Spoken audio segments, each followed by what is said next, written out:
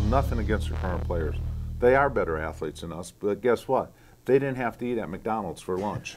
They have lunch brought to them. This stadium here is made the way it is because of the guys who played in the 70s and 80s and early 90s.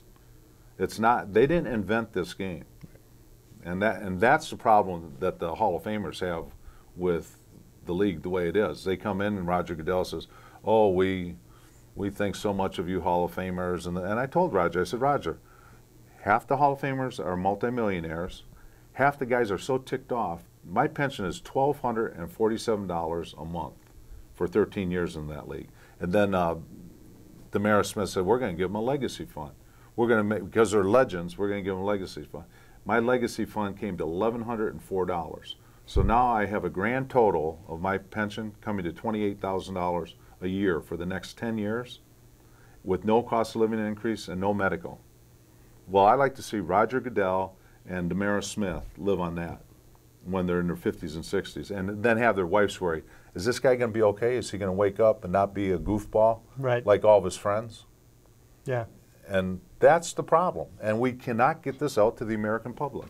You mentioned families. How hard is it on your wife and your kids, you know, going through this and the potential of it getting worse down the road? I'll tell you a perfect example, because you get real emotional about stuff. My grandson's coming in town, okay? They know that, my kids know that I'm fanatical on staying in shape. And, you know, my son says, don't say anything to Cole if he's not in quite the shape you think 11-year-old boy should be in. What kid would call their father and tell him that? Right. I go, Todd, come on, man, I know that. He goes, yeah, but I know how you get. Don't work them out.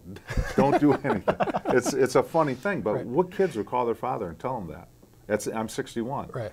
You know, I got a brain, but they know how you get, because you do things like trigger, and it's crazy.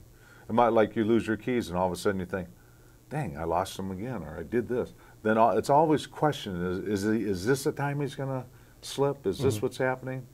And that's what happens to former players, and they all tell you the same thing. They go, God, I got to the end of the street and I didn't know what I was doing here and where to turn, why I was even here. And I put two of my best friends in the grave, Mike Webster and Coach Ringo.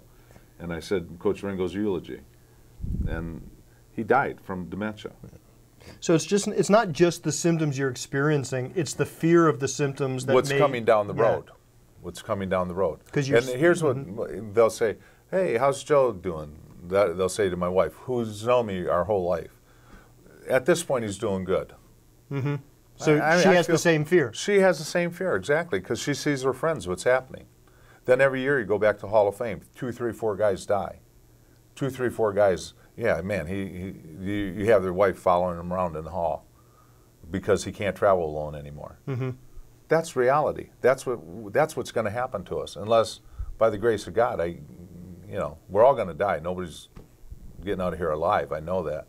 But you don't want to have a burden on your family, especially with no medical how we have it. Right. One last question for you. I've got a 9-year-old son. For the past 2 summers, I've let him play flag football, go to flag football camp.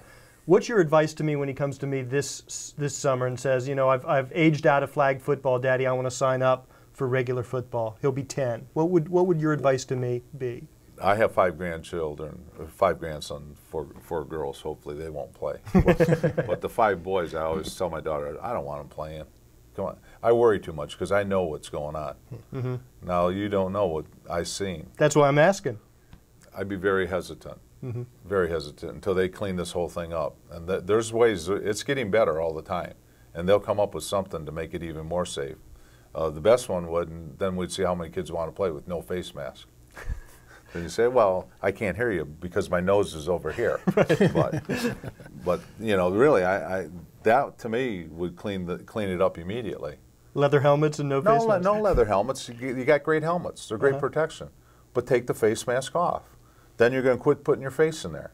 And you're going to put, your head's going to slide to the side. You're going to hit the ball instead of somebody's chest. And I think that would do it. All right. Well, For Joe Delamielleure and Matt Crossman, I'm Stephen Levine. Joe, thanks again for taking the time to come in. Great to have you. I kind of get passionate about this and didn't let me ask enough questions, but I've asked he was great already. Yeah, you can only take so much Matt Crossman. There you go. Let's be honest. But it's been great, and thank you for giving us exposure. Absolutely. Thanks for watching.